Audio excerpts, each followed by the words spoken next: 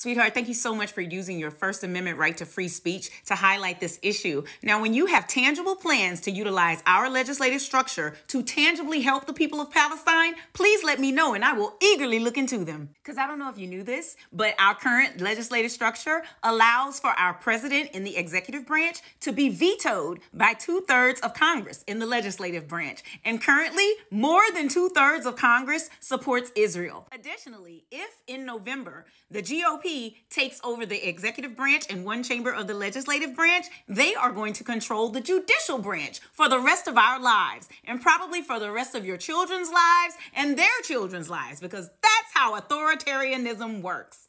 Now, the judicial branch controls what's legal in this country. And if you would like to retain your freedom of speech to criticize your government, you would not want the GOP to be in charge of that motherfucker. So if you would like to secure any of the freedoms that you currently enjoy for yourself, then for your children and your children's children, the only choice you have is to vote for the Democrats in November to ensure that the GOP is defeated. And side note, the GOP wants to continue the genocide over there and start one here too.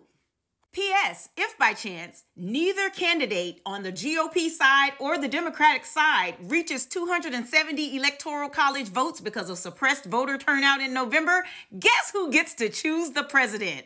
The House of Representatives. And you know who controls that? Once again, the GOP. Now, you don't have to like the reality of your choices, but that does not change them from being the reality of your choices. And the reality is you can either help the GOP win in November or help defeat the GOP. Those are your only two choices, sweetheart. Welcome to adulting. It's full of hard choices, but that's what it means to grow the fuck up.